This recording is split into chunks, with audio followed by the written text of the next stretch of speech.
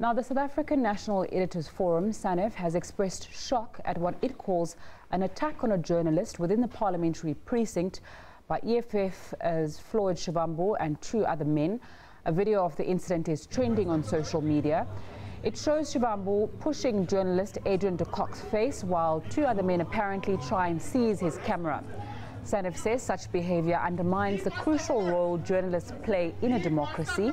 The forum says it welcomes the decision by the journalist to report the matter to the police.